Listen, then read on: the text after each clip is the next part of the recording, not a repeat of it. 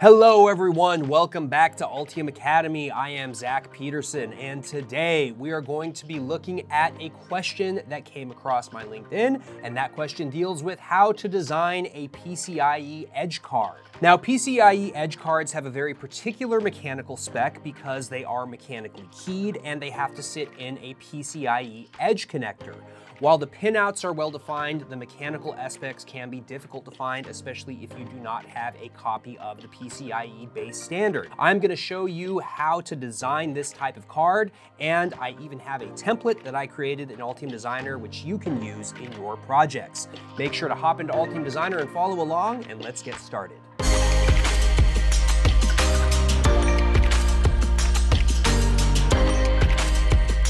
PCIe edge cards, they are used in servers, they're used in desktop computers, and of course they're used for things like graphic cards as well as some specialized network cards, different types of add-in cards. They're used for all sorts of things. Now, if you've ever tried to design a PCIe edge card, then you probably have started by looking at that connector that sits on the motherboard, and unfortunately that connector has a very particular mechanical spec and it is mechanically keyed.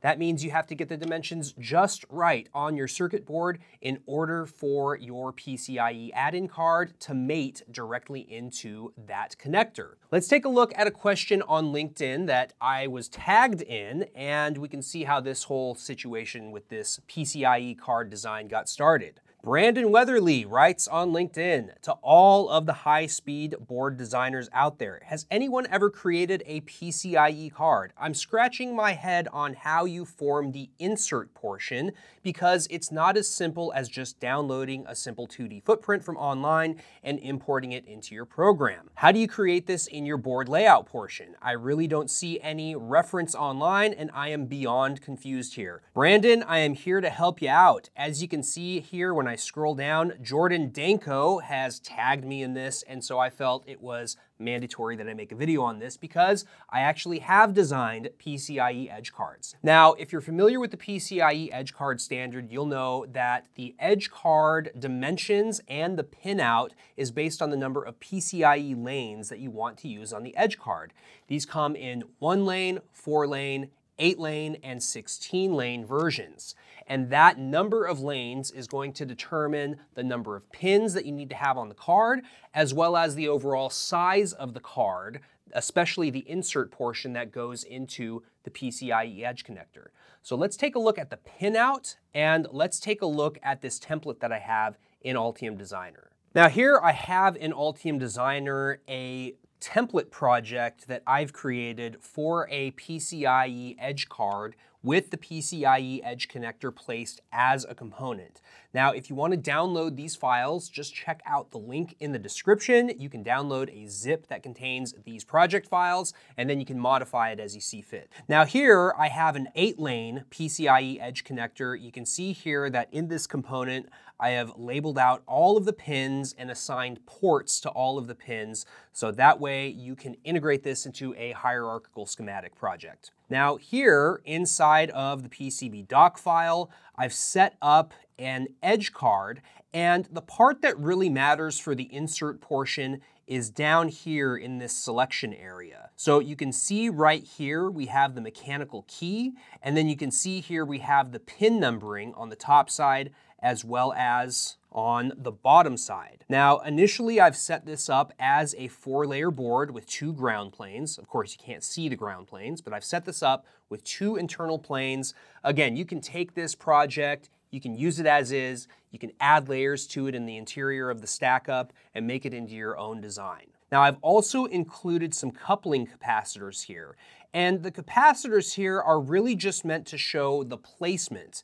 You could remove these coupling capacitors if you want and place them on your main board, but you do need the coupling capacitors, and we'll discuss that here in just a moment. But what I've done here is I've placed these in this location because you need to have some clearance between the card edge and any other components that might appear on this card, so that way this card can fully insert into the edge connector on your motherboard. Now here, if we just measure from the board edge up to the lower end of this coupling capacitor pair, you can see right here that it's about 8.8 millimeters.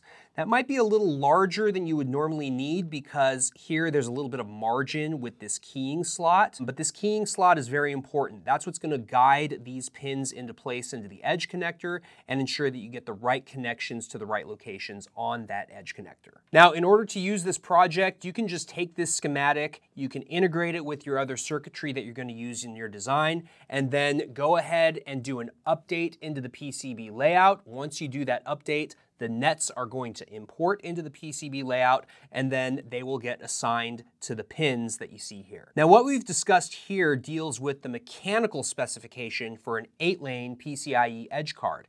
However, we want to deal with a 16-lane PCIe edge card. That means we're going to have to extend this pin out to the direction here along the right, and we'll need to extend that out to the required number of pins in a 16-lane card. You can extend the board edge right here off to the right, and you want to make sure that when you extend this board edge to the right, when you copy these pins over to the right in the footprint, you want to maintain this distance between the board edge and the edge of this pin. And as you can see here, that's about 1/4 of a millimeter. So make sure you maintain that as you extend out the board edge and expand this to a 16-lane PCIe card. Now let's take a look at the pinout for a 16-lane card. Pinoutguide.com has a really great article here and a set of tables for PCIe edge connectors for the 1-lane, 4-lane, 8-lane, and 16-lane versions. Now I should note there is a 32-lane version of PCIe cards, but it is not very often used.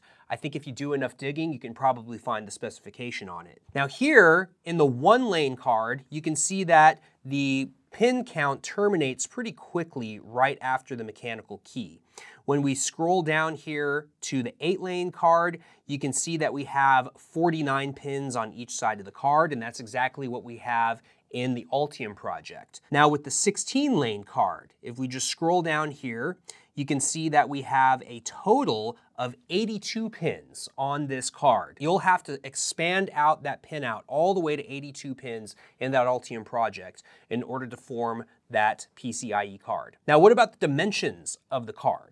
Well, the dimensions that I have here in this project are actually not designed to any particular standard. They're below the maximum dimensions that are in the standard, but they're really just set here in the project just as an example. So you can set your own dimensions. Now, the dimensions you can actually find on Wikipedia, and we don't have to go through Wikipedia articles on this channel, but you will see here a small table that lists the dimensions of these cards, and these are maximum dimensions. And you see here we have entries for millimeter and in inches. So this card could be up to 12.28 inches long, or 312 millimeters long, and that would be in the X direction here as shown in the Altium project. Now, obviously, if we extend out this pinout to the right, we're going to have to extend out the card eventually. For this particular card outline that I have in this project, if you extend this out to a 16-lane PCIe card, you may not need to extend the right edge of this board. So I'm going to leave that as an exercise for viewers. Again, make sure to download the project files in the description, and you can go through and do that modification because it is pretty straightforward. Now let's take a look at the pinout just one more time, and we can see some pretty interesting design of this pinout, particularly for purposes of signal integrity. As you look through the pinout, you'll probably notice something as you look across the A side and the B side of this pinout. You'll notice here that all of the transmit and receive lanes are interleaved with ground pins. Now, that is intentionally done on this pinout to ensure that there is some ground to help control lane-to-lane crosstalk across all of these lanes on this card. Now, you have some other important pins here. You have a hot plug detect pin, you have pins that are allocated for JTAG, and then you have 12-volt power and 3.3-volt power pins. So if you are going to design this edge card, I highly recommend that you do what I did in this project file, which is to create a pinout footprint and then place that into the design along that bottom edge of the card. Now, unfortunately, I have not been able to find a set of dimensions that very nicely summarize the mechanical spec The dimensions in this card were given to me by a client for an earlier project, and I have reused those dimensions in this project. So go ahead and take it from me that these dimensions are correct, because all those projects where I have used these dimensions, those projects have been manufactured and they're verified to fit into the PCIe edge connectors. Now let's take a look at the PCIe edge connectors themselves. There are several options out there from different connector vendors, and as you go to higher and higher generations of PCIe cards, those connectors are backwards compatible. Let's take a look here at a basic one from Samtech. Now, one great thing about Samtech is they actually let you configure these cards a little bit, either as right angle or as vertical cards, and you can configure things such as the row count, the pin count, things like that with all their part numbers. Now here, this is a Gen 3 card, and you can see here that I have it configured in right angle configuration. Now, one thing you'll notice here is that this connector is a through-hole component. You can see here in the 3D view that we have some pins that will go into your motherboard on the PCB. Now, for lower generations of PCIe, maybe Gen 2 or Gen 3, that's just fine. You're not gonna have issues with stubs until you get to a really thick board. You could also just route your input through the back layer into this edge connector, and then that's going to also eliminate that issue with stubs. Now, of course, once you get to maybe Gen 3 or Gen 4 and then faster, you may have an issue with stubs, and that's where you'll want to go to a surface mount connector, such as what you see here in this part number. Now, this part number is a surface mount connector for up to 16 lanes, and you can see here that we have the surface mount pins on the bottom side. So these connectors are available in both formats. Make sure that you choose the right one for your design and route into it correctly.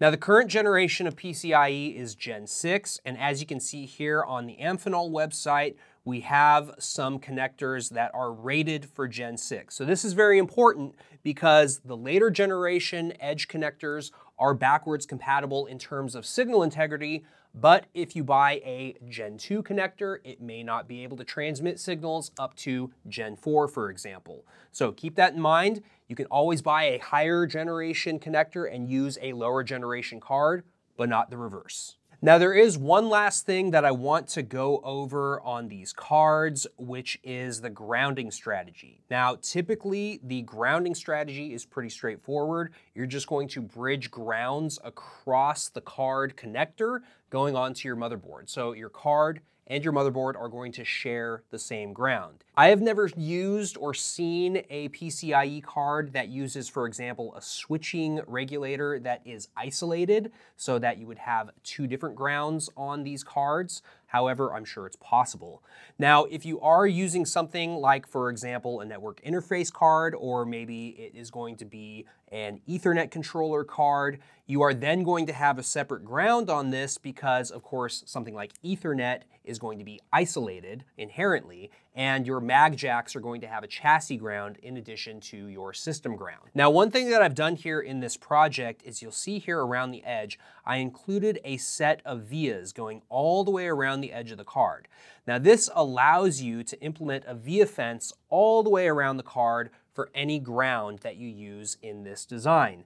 Now, this via fence is, of course, very useful for issues with EMI, so I recommend you keep it unless you have a reason to remove it. But of course, you don't have to have this via fence around the edge. I have just included this for your convenience. This was a really great question. I love getting these kinds of questions on LinkedIn. And if you follow me on LinkedIn, don't be afraid to tag me if you ever have any of these questions. Or of course, you can leave a comment or question in the comment section on these YouTube videos, or you can send me a direct message. Thanks again for watching, everybody. Make sure to hit that like button, hit that subscribe button, and last but not least, don't forget to call your fabricator folks. We'll see you next time.